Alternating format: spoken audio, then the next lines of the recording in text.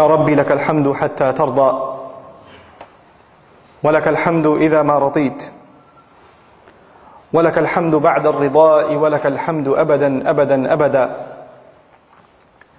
والحمد لله الذي أنزل على عبده الكتاب ولم يجعل له عوجا والحمد لله الذي لم يتخذ ولدا ولم يكن له شريك في الملك ولم يكن له ولي من الذل وكبره تكبيرا والحمد لله الذي نحمده ونستعينه ونستغفره ونؤمن به ونتوكل عليه ونعوذ به من شرور أنفسنا ومن سيئات أعمالنا من يهد الله فلا مضل له ومن يضلل فلا هادي له ونشهد أن لا إله إلا الله وحده لا شريك له ونشهد أن محمدا عبد الله ورسوله أرسله الله تعالى بالهدى ودين الحق ليظهره على الدين كله وكفى بالله شهيدا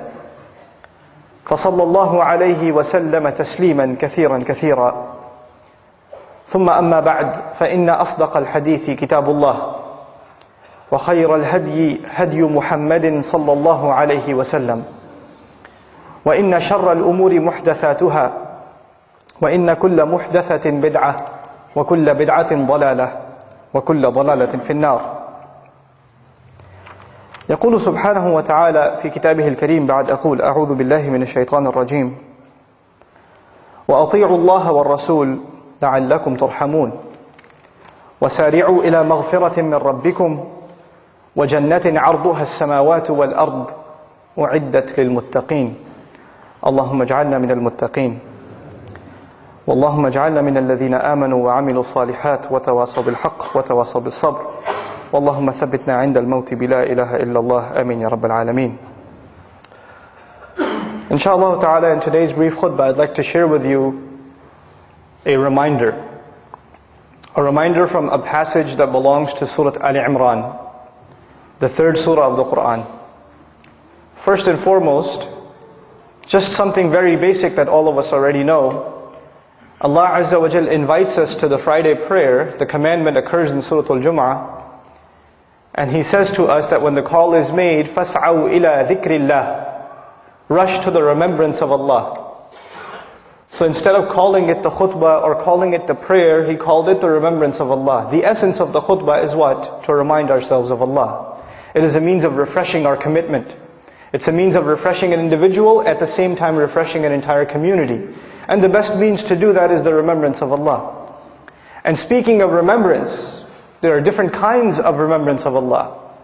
But the best of them, the ultimate remembrance of Allah, is what Allah Himself calls the ultimate reminder, the Qur'an. وَذَكِّرْ بِالْقُرْآنِ, remind with the Qur'an. كَلَّا إِنَّهَا تَذْكِرَةٌ, no, on the contrary, this no doubt is certainly a powerful means of reminder.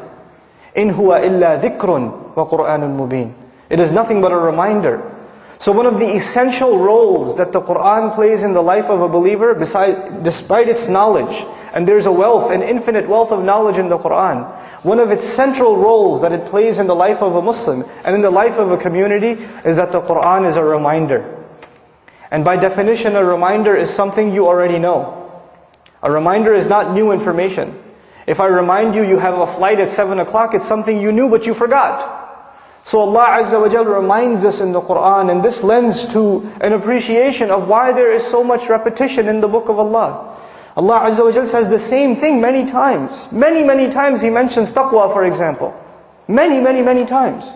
And the proportion to which something is mentioned more, it illustrates how quickly people forget that which is mentioned more. So if Allah Azza wa Jal mentions over 200 times He mentions taqwa, it is because even if you know about taqwa, you forget to apply it. You forget to think about it. You forget to realize it when the time comes. So you need to be reminded over and over again, as do I. So a reminder from Surah Ali Imran, Allah Azza wa Jal says, وَأَطِيعُوا اللَّهَ وَالرَّسُولِ لَعَلَّكُمْ تُرْحَمُونَ, obey Allah and the Messenger sallallahu alaihi wasallam, so that you may be shown mercy. So that all of you may be shown mercy. In this ayah, Allah Azza wa Jal has attributed obedience to Allah and His Messenger with The one who is hopeful of getting Allah's mercy. أُولَٰئِكَ يَرْجُونَ رَحْمَةَ اللَّهِ. Those are the ones who are hopeful for the mercy of Allah. So anyone hoping for Allah to show mercy on them need to first change their attitude about obedience to Allah and the Messenger. Sallallahu Alaihi Wasallam. There is no mercy outside of obeying Allah and His Messenger. So that you may be shown mercy, be in obedience to Allah. And by the way, a couple of ayat before, there's a prohibition. يَا أَيُّهَا الَّذِينَ آمَنُوا لَا تَأْكُلُوا الرِّبَا أَضْعَافًا مُضَاعَفًا. A couple of ayat before, Allah says, those of you who believe, don't consume riba. Don't consume all forms of this detestable form of earning, the most common occurrence of which is interest. It's not limited to interest, but at least that's the most common form. Don't be consumers of it, even if it multiplies one on top of itself. And by saying أَضْعَافًا مُضَاعَفًا, Allah illustrates something. That why would people get involved in riba anyway? What's the incentive? So you get something out of it. You work so hard to earn this money, and the banker comes to you and says, let it work for you now. Let it multiply on top of itself. So you want to do it so you succeed. So you get the most out of your efforts. Allah Azza wa Jal gives an alternative in the same ayah. لَا تَأْكُلُوا الرِّبَا أَضْعَافًا مُضَاعَفًا وَاتَّقُوا اللَّهِ. Instead of consuming riba, I give you an alternative. The alternative is be conscious of Allah. Now what do you say? An alternative? I was thinking maybe give me an alternative form of investment. Somewhere else I should put my money. Allah Azza wa Jal offers the incentive. The alternative, have taqwa of Allah. And then He adds, لَعَلَّكُمْ تُفْلِحُونَ. So that you, and literally, أَفْلَحَ, iflah is to see the fruits of your labor. So that you may see the fruits of your labor, have taqwa of Allah. The very reason for which one would get involved in riba is to get something out of it. And Allah says, you want to get something out of it? You want to succeed? You want to see your investments come through? I'll give you an alternative. It's taqwa of Allah. And if that's not enough, وَاتَّقُوا النَّارَ الَّتِي أُعِدَّتْ لِلْكَافِرِينَ. The very next ayah now. Fear that if you're not going to be careful and cautious of Allah, then here's another incentive why you should get rid of riba out of your life. Fear the fire. Be cautious, be aware of the fire that has been prepared. أُعِدَّتْ لِلْكَافِرِينَ. It has been prepared for disbelievers. Just by saying that, that's a mercy from Allah subhanahu wa ta'ala. It has not been prepared for Muslims. It has not been prepared for believers. The ayat began, Ya ayyuhalladhina amanu. Those of you who believe, you shouldn't consume riba. You should have taqwa of Allah. You should have taqwa of the fire. And that fire which has not been prepared for you, but prepared for al-kafirin. So Allah Azza wa Jalla is reminding us, don't act like those who are headed for the hellfire. Just by saying that, He could have just said, just fear the fire and that's enough. But He added those, that it's prepared for those who disbelieve. May Allah not make us from them. And then He says, وَأَطِيعُوا اللَّهَ وَالرَّسُولِ. Fine, we're afraid of the fire, but He gives us an additional incentive. We don't just want to be escaped, we don't just want to escape the fire, we want to be entered into Allah's paradise subhanahu wa ta'ala. And that's the mercy of Allah. So He says, He gives us the other incentive, obey Allah and the Messenger, so that you may be shown mercy. I gave you this introduction because the real passage that I want to share with you is what's coming next in the ayat. It's a very unique place in the Qur'an.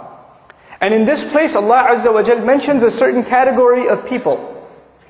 There's certain attributes, certain personality traits that these people have. And these traits are so important and so powerful that Allah mentions, the beginning of it is the mention of Jannah. And in the end of this passage, there's the mention of Jannah again. And in between there are these people. So the mention of these people is sandwiched between the mention of Jannah. The beginning of it is Jannah and the end of it is Jannah. SubhanAllah, who are these people? We want to be from these people. We want to at least embody some of these characteristics, so we are hopeful for Allah's Jannah. Allah Azza wa Jalla says, وَسَارِعُوا إِلَى مَغْفِرَةٍ مِّن رَبِّكُمْ. The choice of words is just incredible. Run towards forgiveness from your Lord. And this is an alternative, because just the ayat before are talking about people that are running towards worldly benefit. They're running in the opposite direction. Allah is giving you something else to run towards. The first thing, forgiveness from your Lord. Run towards forgiveness from your Lord. What that implies for you and I is, first of all, you don't run towards something that you don't need. You and I, we never run towards something that we don't need. You rush to work because you need to get there on time. You hit the books because you need to pass the exam. We rush to things when we need them. So first of all, we need to acknowledge that we are in need of Allah's forgiveness. And who will realize that they need to be forgiven by Allah except the one who realized they've done something wrong? The first thing the believer has to internalize, no matter if we are good Muslims, we are not free of sin. We are not free of disappointing the standards Allah has set for us. After all, it is Allah who says about all of humanity, including the Muslims, مَا قَدَرُ اللَّهَ حَقَّ قَدْرِهِ. They didn't appreciate Allah like He deserved to be appreciated. The first thing He tells us, run towards forgiveness from your Lord. سَارِعُوا إِلَى مَغْفِرَةٍ مِّن رَبِّكُمْ وَجَنَّةٍ عَرْضُهَا السَّمَاوَاتُ وَالْأَرْضِ. And the second incentive, run towards this garden, this Jannah, whose expanse, whose real estate, whose size is comparable to the heavens and the earth combined. You know, this hits home when you get a little older. When you're younger, you're not going to understand and appreciate the power of these words. But those of you that are older, those of you that are married, those of you that have kids, you will appreciate this. When you're younger, you don't care about money, not so much. So long as you have clothes on your back, whatever, it's all good. You can live in an apartment, you can roommate with 5 other guys, it's all good, no problem. When you get married, you say, I need to move out to a house. I can't be in that apartment anymore, we need to buy a property. And it should be in a good neighborhood. And if this one's not the right size, we need something a little bigger. And the kids are growing older, we need something with more bedrooms. What about a backyard? What about this? What about that? We run towards a house. We run towards permanent residence. We don't want to stay in temporary housing. We want to stay in permanent residence. It's a status of stability. So Allah Azza wa Jal offers us stability. Run towards this garden, this amazing real estate, which the square footage is huge. It's the expanse of the heavens and the earth. And who has this been prepared for? أُعِدَّتْ لِلْمُتَّقِينَ. These are the people. It has been prepared for those who are truly cautious, afraid, careful. These are the muttaqeen. Who are these muttaqeen? Allah Azza wa Jalla speaks about the people of taqwa all the time. But in this passage, there are some specific attributes that I want us to try and remember and implement, inshaAllah ta'ala. What good are these reminders if they don't affect our life? الَّذِينَ يُنْفِقُونَ فِي السَّرَّاءِ وَالضَّرَّاءِ. This is the first attribute of the people of taqwa, he says. Those who spend in ease, in times that are easy, and in times that are difficult.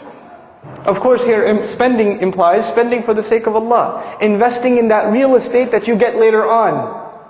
You don't get any pictures of that real estate yet. There are no brochures. There's only trust. You have to trust the one selling it to you, Allah subhanahu wa ta'ala. Any other salesman tries to sell you something without showing you the product, you say, I don't trust you, man. But Allah Azza wa Jalla is selling us. هَلْ أَدُلُّكُمْ عَلَى تِجَارَةٍ. Should I tell you of a sale? فَاسْتَبْشِرُوا بِبَيْعِكُمْ. Congratulations on its trade agreement that you've made. Allah is selling us something, subhanahu wa ta'ala. Why would Allah Azza wa Jalla need to sell us something? It's not like we need, Allah, you know, when you buy and sell, there's an exchange. But everything we own is Allah's too. So the selling doesn't make any sense. He's our owner too. But Allah Azza wa Jalla speaks to us in terms we will understand, because human beings are greedy. When it comes to business deals, our ears open up. Really? There's a good deal? I can get something out of this? So Allah Azza wa Jalla speaks to us in the terms we understand, in the terms that incentivize things for us.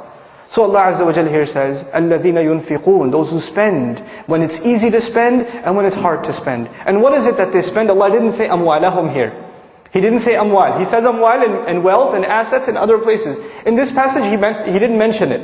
It includes wealth, but it includes time. It includes your youth. It includes your energies. It includes your priorities. It includes your planning. You give that up for the sake of Allah. You sacrifice things for the sake of Allah. You've invested things for the sake of Allah. Anfaqa literally means to lose something. To let go of something. So we let go of the things that which we love. And we let them go for the sake of Allah to acquire this attribute of taqwa. الَّذِينَ يُنْفِقُونَ فِي السَّرَّاءِ وَالضَّرَّاءِ. This is the first characteristic. Now listen to the second one. Maybe you could say, I don't know, I don't have anything to give. I don't have any money. The next attribute, all of us can manage. وَالْكَاظِمِينَ الْغَيْظِ. Allah says those who swallow their anger. Those who swallow anger. And the wording is very, very powerful. Kadhama is actually to swallow. Now there's one thing, you know, when you're chewing food, if I'm chewing food, you could see my cheeks moving. Right? And you could tell that there's something in my mouth. But if I swallow it, then would you know that I've eaten something? No, it disappears. By using the words al-kadhimin al-ghayz, Allah Azza wa Jalla has illustrated that we have to have such a good control over our temper, that when you do come across something that makes you upset, then when you do get into a disagreement with someone entirely obnoxious, as upset as that makes you, not only do you have to be quiet, you can't even show the anger on your face. You have to swallow it as though it's not even there. The imagery is incredible. You have to have this self-control. And this self-control is increasingly difficult, especially for younger people. We're hot-blooded, you know. Somebody says something we don't want to hear, and our face fires up. For those of you that are younger and you play sports, you're playing basketball, somebody fouls you. Or somebody blocks your shot or something, immediately your cheeks turn red. You have to exact revenge. Right? How easily we get angry. You're driving your car, somebody cuts you off, and my God, this is the end of the world. Right? Your dignity has just been compromised. You must cut him now. Right? وَالْكَاظِمِينَ الْغَيْظَ. This is an attribute of a believer. And the ism fa'il is used. In English we call it the active participle. Simply speaking, what that means is, they do this all the time. They do it all the time. There are all these opportunities to get angry. Little things at work, little things at the home. Easily the wife gets angry at the husband. Very easily the husband gets angry at the wife. Little things make you angry at the children. Learn to swallow your anger. Become a person that perseveres through these things. If little things annoy us, if little things get angry at make us upset, how do we expect Allah Azza wa Jalla to forgive our big sins? We expect from Allah that He doesn't get angry at us. And yet here we are exacting anger at every little thing. It shows a lack of restraint. So وَالْكَاظِمِينَ الْغَيْظِ. And the next attribute, وَالْعَافِينَ عَنِ النَّاسِ. Very difficult. They forgive people out of love. Not ghafirin. Afin. Ghafir is someone who forgives. But af is someone who forgives out of love. You know when you forgive someone and they offend you and you forgive them? First of all, most people say, brother, I know that was a nice khutbah and I know I should forgive, but my situation is special. You don't understand. This guy was really messed up. He doesn't deserve forgiveness. By the way, you never forgive someone who deserves it. By definition, forgiveness means to give it to somebody who doesn't deserve it. And you're not forgiving for them. You're not you're not giving them forgiveness because they want it or because they deserve it. You're doing it for yourself because you want to be in this list.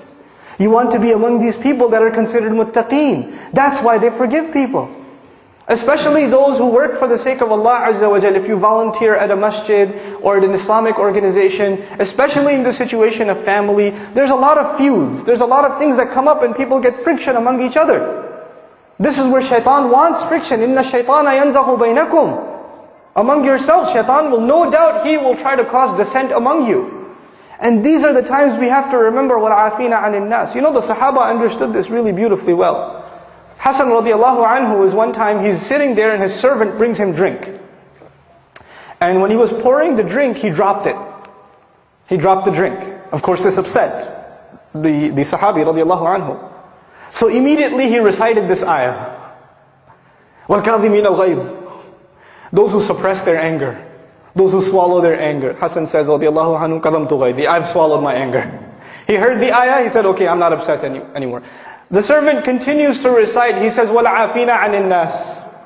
And they lovingly forgive people. He says, عَفَوْتُكَ, I forgave you too. Then he recites the end of the ayah. Allah says, وَاللَّهُ يُحِبُّ الْمُحْسِنِينَ. It is Allah who loves those who excel in their religion, who excel in their consciousness of Allah. He says, go, you're a free man. He set him free. Just because he heard the ayah. These ayat are supposed to exact change in our behavior. So here we have three things Allah Azza wa Jalla mentions. الَّذِينَ يُنْفِقُونَ فِي السَّرَّاءِ وَالضَّرَّاءِ. Those who spend when it's easy and when it's hard. وَالْكَاظِمِينَ الْغَيْظِ. Those who suppress their anger consistently. And then وَالْعَافِينَ عَنِ النَّاسِ. And those who pardon people out of love. And here it implies also out of love of Allah. One thing about forgiving people, because it seems to be a big problem for Muslims. We're very nice to the secretary at work and to the boss. When we come to the masjid, we come with a frown. There's a problem. That brother, yeah, he's nice, may Allah forgive him. And you start with all the flaws he has. We're not forgiving of people. We're very cutthroat when it comes to each other. We have to learn to be different. And in this regard, I share with you just one reminder that I shared with a few students last night. Abu Bakr as-Siddiq radiallahu anhu, probably there can't be any comparison between the love he has for Rasulullah sallallahu alaihi wasallam and anybody else. His love for the Messenger surpasses anybody else's. Radiallahu anhu wa sallallahu alaihi wasallam. On top of this, his daughter is married to the Messenger of Allah sallallahu alaihi wasallam. So not only does he love him because he is the Messenger of Allah, he loves him because he's family. His daughter is accused. In Surah Nur we find the incident. His daughter is accused. And his daughter is accused by someone who he used to give some allowance to. Now those of you that have daughters, imagine your daughter is accused in an ugly way, like our mother was accused, al-Mu'mineen. Just imagine the rage you would feel, the anger you would have. And on top of this, add that this is not just anybody's daughter. This is not just any woman. This is the mother of the believers. So accusing her is an attack not just on her, but on her husband and on the deen of Islam. It's an attack on the dignity of Islam altogether. This incredible violation, this enormous, attack. And here we find Abu Bakr as-Siddiq radiallahu anhu, as how big this man's heart is. He exacts his anger by discontinuing the allowance. That's all he does. He discontinues giving allowance. And Allah Azza wa Jal set such a high standard. Move up inshallah ta'ala as much as you can.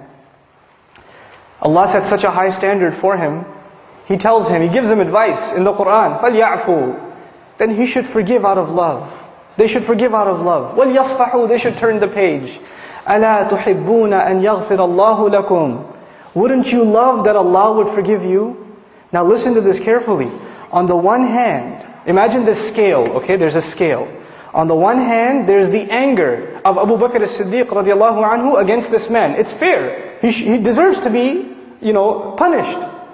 But on the other hand, Allah gives him either your anger weighs more or your love of being forgiven by Allah weighs more. I'll give you the choice. أَلَا تُحِبُّونَ أَنْ يَغْفِرَ اللَّهُ لَكُمْ. So when the next time you get upset, you and I get upset, remind ourselves, is the offense that has made you upset, does it compare to the anger and the situation of Abu Bakr as-Siddiq radiallahu anhu? Does it compare?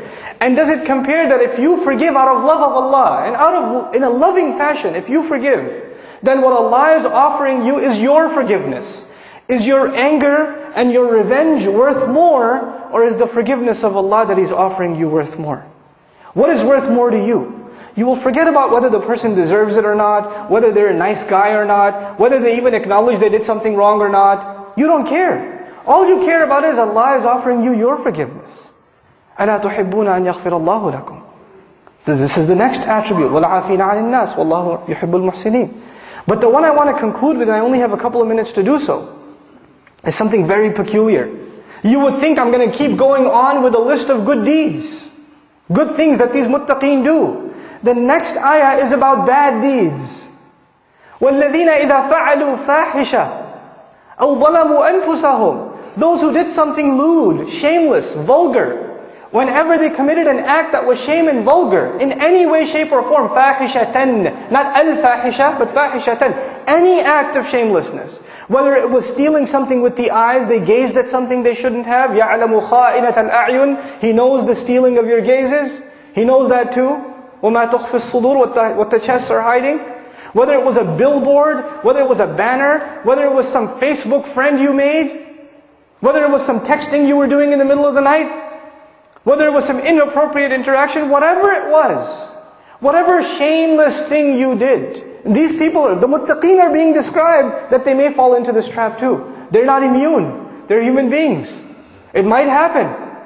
And wallahi, it's so much easier to understand now than it was ever before. You can't take a trip. You can't get in your car unless you're exposed to fahsha hundreds of times before you get to work. We're bombarded with it. So we're guilty of this. Whether we like it or not, we're breathing it in. The culture of fahsha, we're breathing it in. وَالَّذِينَ إِذَا فَعَلُوا فَاحِشَةً أَوْ ظَلَمُوا أَنفُسَهُمْ. Or they wronged themselves in any other way. They didn't wake up for the prayer. They didn't give their zakat. They didn't, give sadaqah. They didn't keep family ties. They wronged themselves in any other way. Allah is describing the muttaqeen like this. Why? Because they will make mistakes. But then there's something they do after the mistake. And this is the point I want to make, and I'm done, inshallah ta'ala. He says, وَالَّذِينَ إِذَا فَعَلُوا فَاحِشَةً أَوْ ظَلَمُوا أَنفُسَهُمْ ذَكَرُوا اللَّهَ. They remembered Allah. I want to tell you about a trick of shaitan. When you go late to work, and your boss is angry at you because you're late, and lots of people work at your office, you know what you do? You avoid eye contact and sneak into your cubicle. You don't want to face him. When you have a bad report card, and you go home to your family, you're in 6th, 7th grade, you got a bad report card, you sneak into the house. There's no Assalamu alaikum, I'm home. You sneak in and you kind of go and you pass out, you go to sleep. Right? What happened in school? Nothing. When you disappoint someone, you avoid contact with them. It's natural. In this case, when we do something shameless, when we wrong ourselves, who have we disappointed? Allah Azza wa Jal. We've disappointed Allah. So naturally, shaitan takes advantage of this. He comes to you and me and he says, you're going to go pray now, you hypocrite? You do this shameless thing, you do this and that, and now you want to go attend a class? Now you want to go do, ibadah? You should be, you're such a two-faced person. So this person says to themselves, yeah, I shouldn't go pray because I'm two-faced. Shaitan takes advantage. He distances you from Allah. And we're embarrassed to go before Allah Azza wa Jal. But the true muttaq, he does something wrong. He does something wrong. And immediately what does he do? He remembers Allah.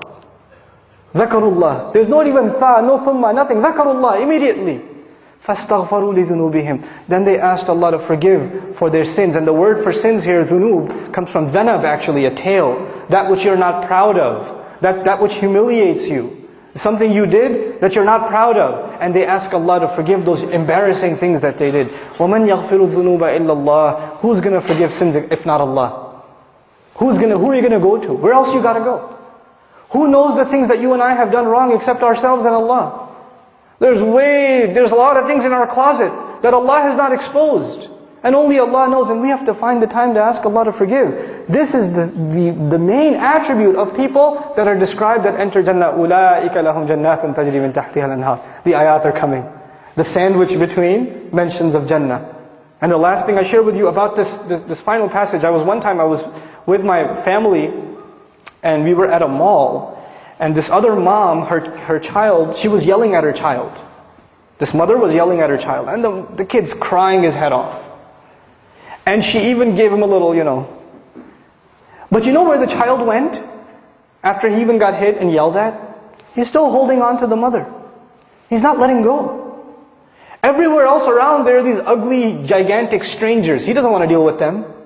Even if she's angry, even if she's disappointed, even if she's upset, his whole world, his whole shelter, his whole protection, where is he going to go except? His mother.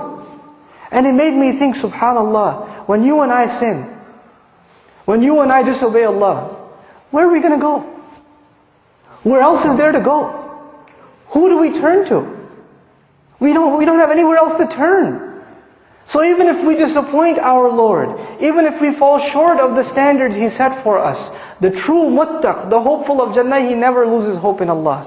لا تقنطوا من رحمة الله. Don't lose hope in the mercy of Allah. You're not allowed to lose hope in the mercy of Allah.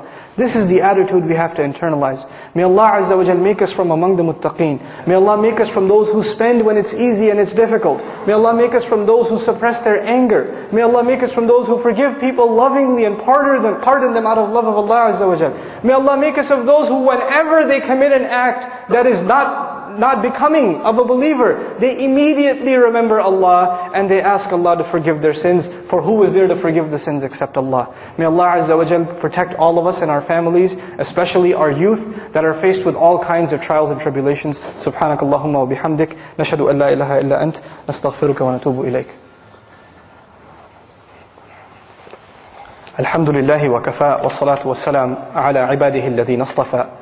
خصوصا على أفضلهم وخاتم النبيين محمد الأمين وعلى آله وصحبه أجمعين. يقول الله عز وجل في كتابه الكريم بعد أقول أعوذ بالله من الشيطان الرجيم إن الله وملائكته يصلون على النبي يا أيها الذين آمنوا صلوا عليه وسلموا تسليما اللهم صل على محمد وعلى آل محمد كما صليت على إبراهيم وعلى آل إبراهيم في العالمين إنك حميد مجيد. اللهم بارك على محمد وعلى آل محمد كما باركت على إبراهيم وعلى آل إبراهيم في العالمين إنك حميد مجيد. عباد الله رحمكم الله، اتقوا الله، إن الله يأمر بالعدل والإحسان وإيتاء ذي القربى وينهى عن الفحشاء والمنكر، ولذكر الله أكبر والله يعلم ما تصنعون.